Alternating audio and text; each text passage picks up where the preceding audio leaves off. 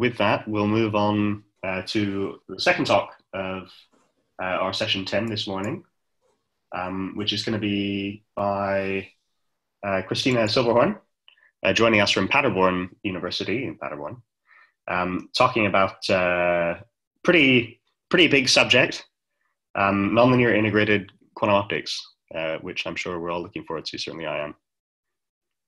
All right, Christina, whenever you're ready. Okay. Can you see and hear me? Yep. Okay. Let me start also by thanking the organizer to giving me the opportunity to present my work at that workshop and actually to organize this workshop in these times, which I think is a great service for the whole community. It makes us feeling that we really can connect in the science community. So I wanted to talk about quantum optics, information science, and multidimensional networks. Let me start briefly to introduce my group. Because we actually have different subgroups and we do technology where we fabricate devices, and I will tell you a little bit about that. Then we bring them to the first optics labs and we try to fabricate our own devices, and I think you will hear why we do that. And finally, we have the subgroup, what we call quantum networks, but this is really more applied to how can we transfer theoretical concepts to real world applications and to see also fundamental research work. The group leaders are Christoph Eigner, Harald Herrmann, and Engineer Brecht, who really also lead these subgroups. With that, let me come to the outline and basically to the different topics I want to talk about. And it's about multidimensional photonic systems, and I'm sure we have seen various ways how you can achieve multidimensional photonic systems. And maybe the most prominent is integrated optics. And I also will show you a little bit what we're doing in the area of integrated optics, where a lot of you are real experts on that. But then I also would like to talk about two different strategies, how you also can achieve multidimensional networks, which we tried to explore over the last years. The one of them is temporal modes of pulsed light, and I hope you will see why this is an interesting strategy. And the other one is time multiplexed quantum walks.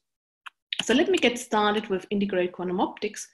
I would like to start right away that we are talking about nonlinear integrated quantum optics. This platform you're looking here is a Chi2 platform, mostly on lithium niobate. And the reason why I want to do that is that, of course, we need minimized decoherence, low loss waveguides. I think we know that by now. Integrated optics has the stability and the scalability always. But one thing which is tricky is, well, efficient photon pair generation, although I know that you can also use Chi3 for that. But maybe even more important is fast photonic routing so that you can have electro-optic control. And this is really where I think the challenge comes in and why it's worthwhile to explore a slightly different route.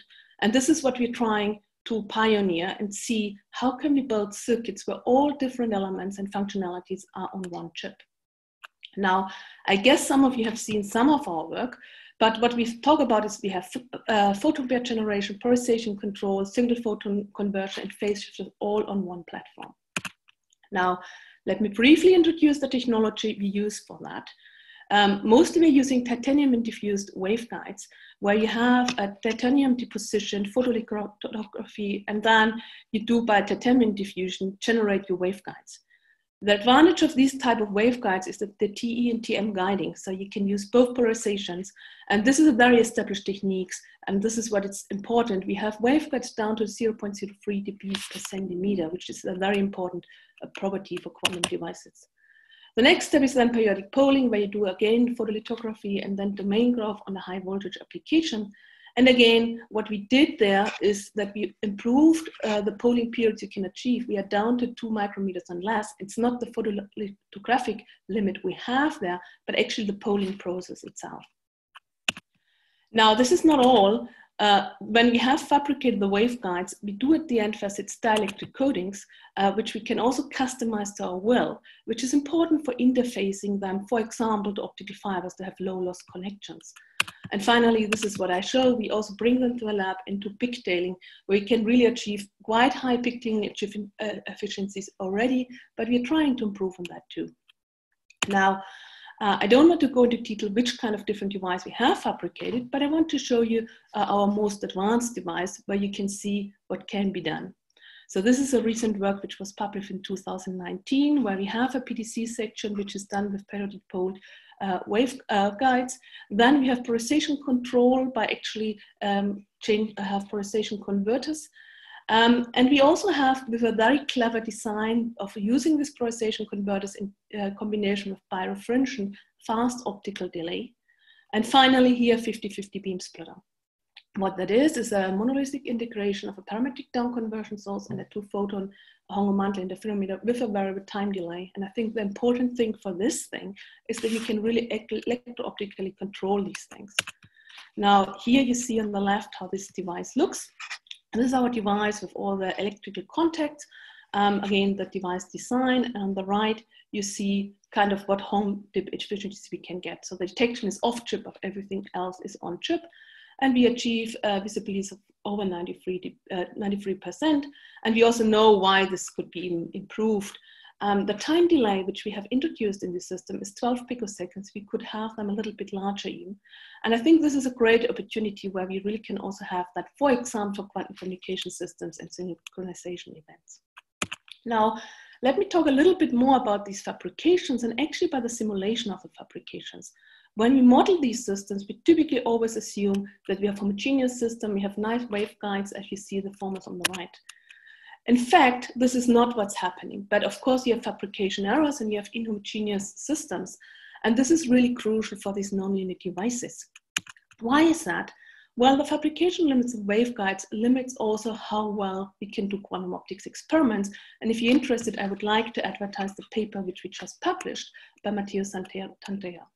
One example is it limits the maximum squeezing you can achieve in such waveguides in single pass. Or if you talk about high dimensional encoding, I don't tell you in detail, but this also, depending on how well your fabrication can be done, you can have higher dimensional encoding for fabrication, spectrally entangled photon source.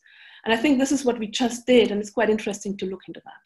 Now, we did this for our systems, and this is depending on different lengths of the crystals. But then we looked, how is it with other systems? And it's interesting that we can come up with a generalized model where it's basically the phase mismatch which you have to calculate in a special normalized way. And you find that independent which material you use for that Chi2, from LNI, KTP, PCF fibers, you always see the same fidelity rules, same fidelity behavior. So what that means, depending on a parameter, which is here labeled by sigma and L, you can say with which fidelity can you create some states. And this in turn helps us to have design rules to know how well we have to control our fabrication. And this is just to show you how theory and experiments in this modeling is really important in combined things. With that, I would like to change gears and go to the second topic, which is temporal modes of pulsed light. Very briefly, temporal modes, I guess several of you have heard about that. We used to talk about monochromatic modes if you're talking of spectral things. However, they are not the whole truth, because then if you have a monochromatic mode in frequency and time, it would be infinite time. That can't be. So you have to find something like a mode creation operator, which is formed by Gaussian wave packet, as shown as here. And then in the temporal domain, you also have nice confined wave packets. Now, if you already accept that you have to have an envelope function, here this Gaussian, you can define different envelope functions. And here we use the Hamid functions, which you know from local oscillator quantization. If you do that, you can define temporal modes, broadband modes, and mathematically, they act exactly as you used with monochromatic modes. They are orthogonal, and you can play with them to span a high-dimensional Hilbert space. Why is that used? Oh, well, one remark, of course, they overlap in time and frequency, and you have to do something clever to really harness them, and I will tell you later how to do that. Why is it interesting? Where did they come up with? Well, I think many people know those because they actually came up when people studied what's happening if you have a parametric down conversion source which you pump per pulsed a system. Well, what's happening is that you're generating as known signal and idler photons, but you have a joint spectral amplitude. And if you analyze that, you do the Schmidt decomposition. And this is my graphical way of really a very rough way to understand the Schmidt decomposition. The way to understand is that we are actually generating these different temporal modes, these strange modes which have these pulse shapes, where photon pairs always come in pairs in these new types of modes. And this is also where they really came up and why we're interested in that, because you also need them if you use any heralded source, you have to be able to control them. The way you typically control them is you do source engineering. So you look for systems where signal and idler wavelengths are decorrelated. You have only one Schmidt mode. So you have a Gaussian pump, and because of specific dispersion properties, you only get signal and idler in also these specific Gaussian pulse shapes. However, you can do more, and this is what we are exploring. If you go to the specific dispersion properties, and now you start shaping your pump, you actually can completely control the Hilbert space of these temporal modes. And that's quite nice, because you have now a Hilbert space in these temporal mode bases, which is a high-dimensional Hilbert space. You can do networking and everything on that, but you can directly transmit them via fiber, because it's not different spatial modes, but it's these different temporal modes. This is what we had pioneering. But then comes the problem I just told you at the beginning. These temporal modes overlap in frequency and time, and here you see them here as the red input modes. So what you need is somehow an add-drop filter. So you need some knob, and this is for us a pulse, a pump pulse again, where you're able to select which temporal modes are you addressing. And we do that by a device which we pioneered, which was a quantum pulse gate. Let me briefly show what that is. It's a dispersion engineered some frequency generation with a transfer function. You see experiment and theory on the right, where basically have a flat transfer function. If you want to understand how this happens, it's a some frequency generation process with the gain single mode. In the same way that we engineer parametric down conversion sources now a lot to have only one spectral temporal mode, we do the same for some frequency generation, and that does the trick to have this quantum pulse gate. Now, how do you use that? Well, and I think if you're interested in that, I just would like to highlight two papers. One which we did together with Mike Raymer, where we already highlighted what you can do and formulate a complete framework of quantum information processing for that. And we also show you how you dispersion engineer these things. This is a review article in Optica we just published. So this is the quantum pulse gate we have in Paderborn in our own labs. So you see we are using our own waveguides. This is a periodic pole lithium niobate waveguide, titanium diffused. Here you see some parameters, and here you also see why we're interested in these low polling periods, because you really need them to implement these more advanced devices. Now, because I want to show you more, this is some of the latest results there. We combine an engineered parametric down conversion source with our quantum pulse gate to analyze these temporal modes, to sort them, and then we do a tomography to really analyze these joint spectral intensity functions. Here you see on the right, first of all, joint spectral intensity, which is decorrelated, which has become very common in these days. And we quite frequently see, okay, then you don't have any correlations, and you have a single mode in these temporal modes. If you introduce correlations, you expect that you have different modes, and this is also what you see here, that this is a different modes which are involved. And you can check them with the purity from the tomography and the G2 value, which you can also use to see how well the system works. For the experts, coincide quite nicely. One thing I would like to point out is, well, if you just have a joint spectral intensity function, you don't know everything. We introduced a chirp, and you see immediately, if you go to these temporal modes, that you get generate a lot of them too. So you have a high dimensional Hilbert space. You just don't see it in the spectral domain because it's in the temporal domain.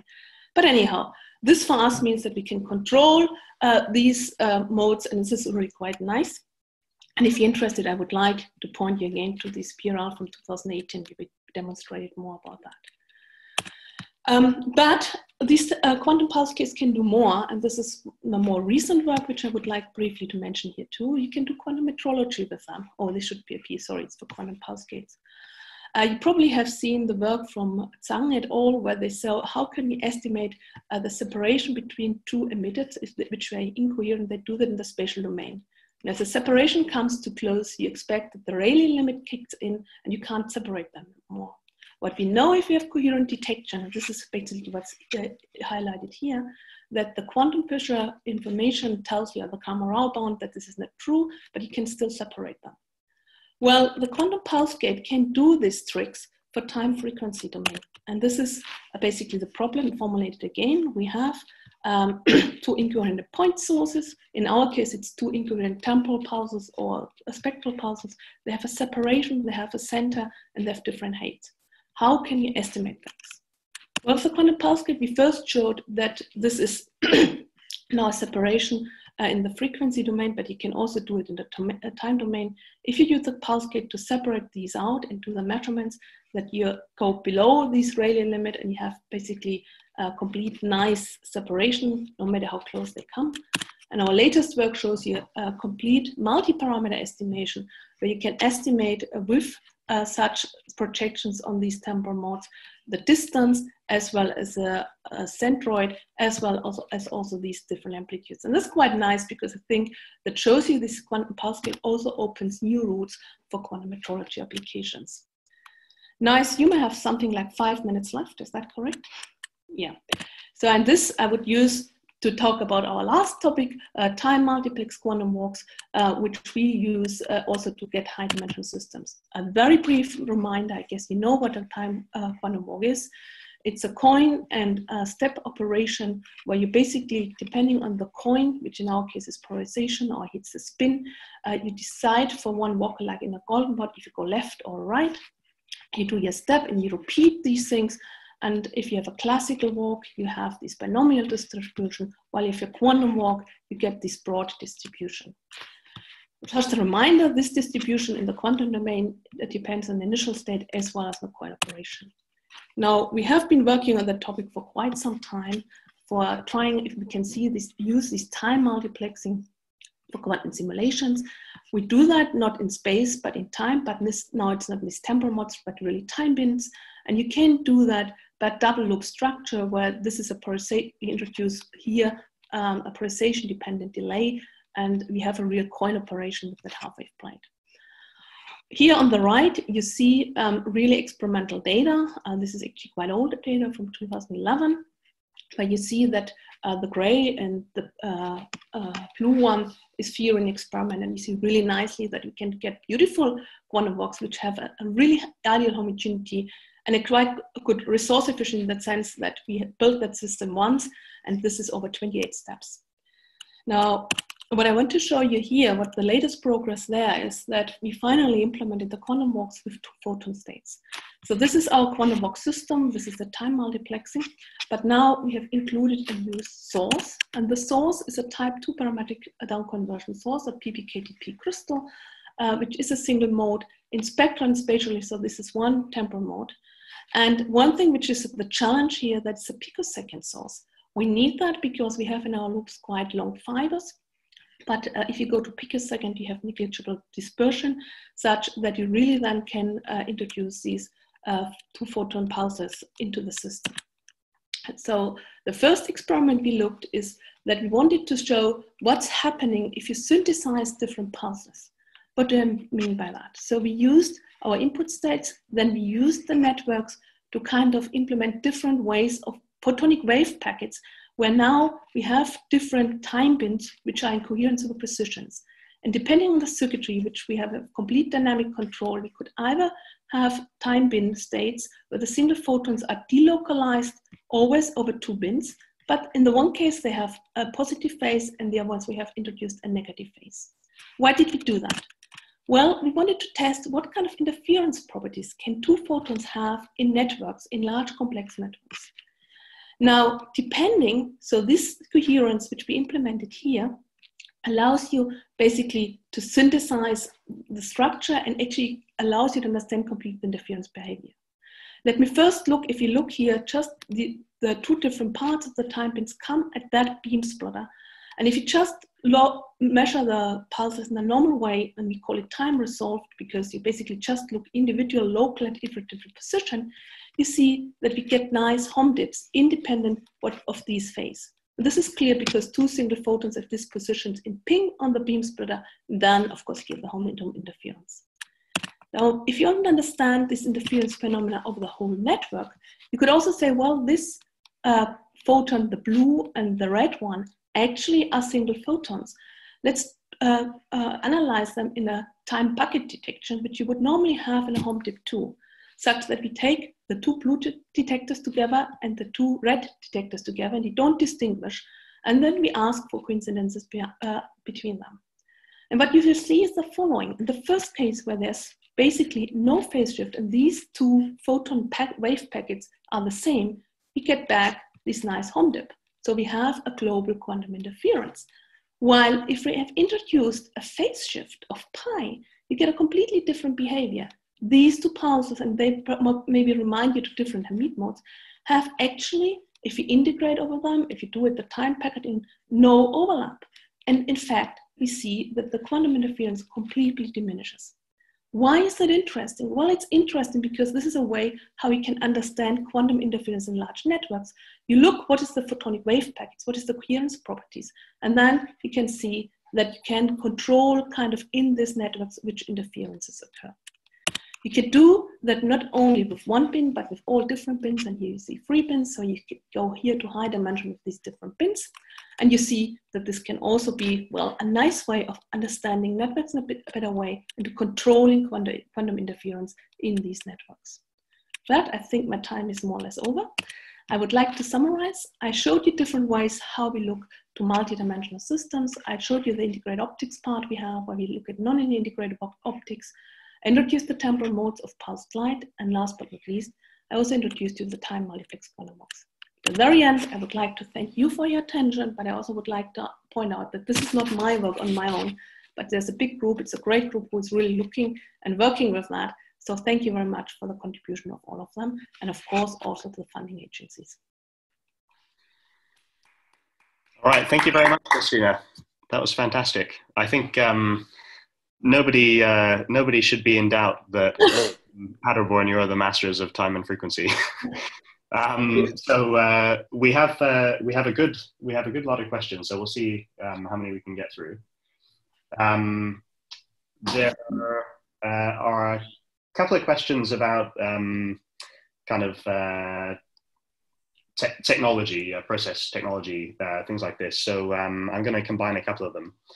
So Jake Bulmer asks, what are the challenges of increasing the scale and complexity of your lithium niobate devices? And I'm going to just add on a question from Fabian Kaufmann.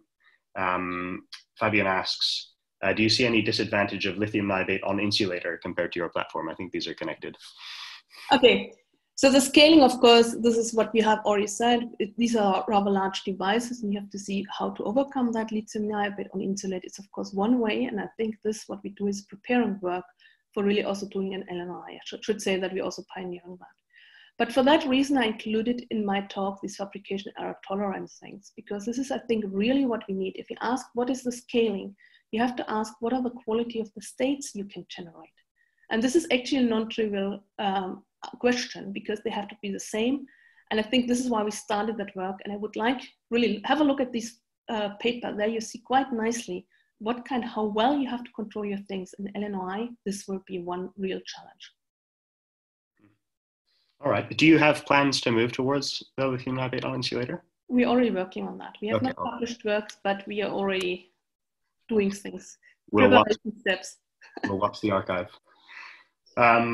Francesco Graffiti asks, what is the expected heralded purity in the lithium niobate devices? Are you already trying to integrate independent sources on one chip and interfere them? This is also interesting. Unfortunately, for direct LNOI, we also have a paper on that from Evan Meyer-Scott from last year, where you can show that you can't produce them in a direct way. There's one way out, which is counter-propagating. There's another paper in Optics Express, you should look at that. But in this way, if you directly use in co-propagation, it's impossible to have really states which have decorrelated spectra. One way out might be the second step, these temporal modes of pulsed light. We kind of operate on those, but you can't directly use them in LNOI. The alternative is use KTP and then hybrid sources. All right. So perhaps in the next little while, we'll start seeing source multiplexing coming out of your group once this problem gets cracked.